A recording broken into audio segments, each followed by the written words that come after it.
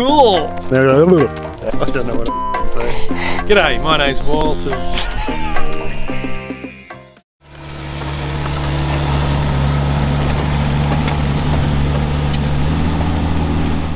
G'day, my name's Steve Walters and here's another edition of the Contractor's Guide to Rural Fencing. And I've got the nice high-vis shirt on. We're working on a construction site and we're putting up a security fence. So chain wire fence. We're going around this site, but I want to talk through how we do it and let you know it's very similar to rural fencing. For this job we're using 100 NB medium wall posts for the gateways, 40 NB medium wall for the line posts and 80 NB medium wall for the corner posts. Gateways and corners a bit over a metre in, about 1.2 is the hole that we dig.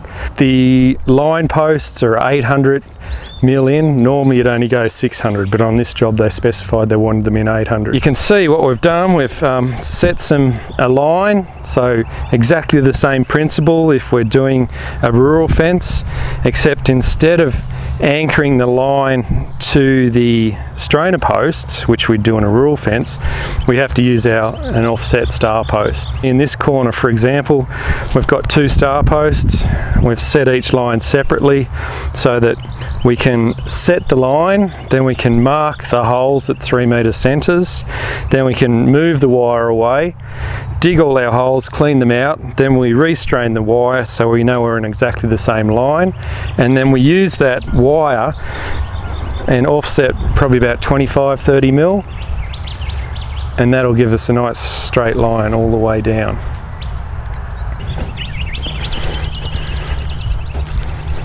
So we're using our sight wire to also give us the height of our posts. So if you see this, obviously we can't look over the top of the post like we would on a rural fence. So what we've done, on each of these there's we make a texture mark, which is our ground level. You can see that one was right in the concrete. This mark is actually, a good 75 mil out of the concrete, but it follows the wire. So what we do is we set this wire up to give us our line to flow, and you can see it's automatically counted for this hollow here. We've got a high point back there where the wire's on the ground, and then the wire's on the ground here. So it just allows to give us that nice flow. As you can see down the line, it flows through that without all the ups and downs and without having to use a ladder. So we can use that bottom mark to get the line spot on. What we'll show you now is some footage we shot earlier. The concrete truck actually beat us before we could get some filming done this morning. And we've got some footage of us using the Vermeer and the kibble to actually put the concrete in the holes and stand the posts. Yeah, what are we up to today? Yeah, doing a bit of security fencing. Just a little bit.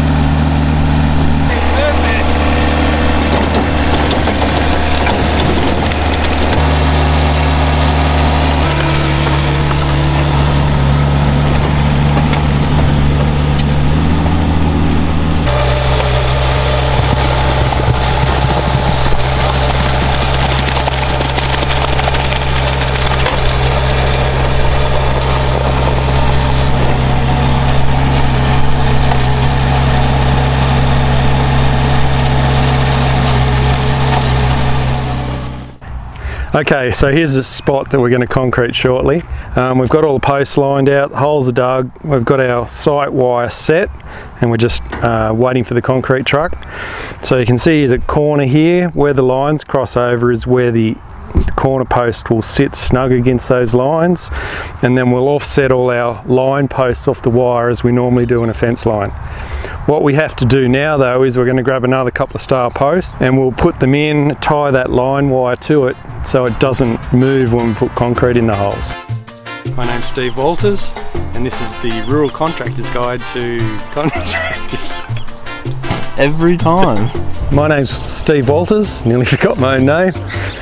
How do we stop this startup so much? Because I've got so many things I want to talk about and they're like, alright. So for this job we're using 100 MP posts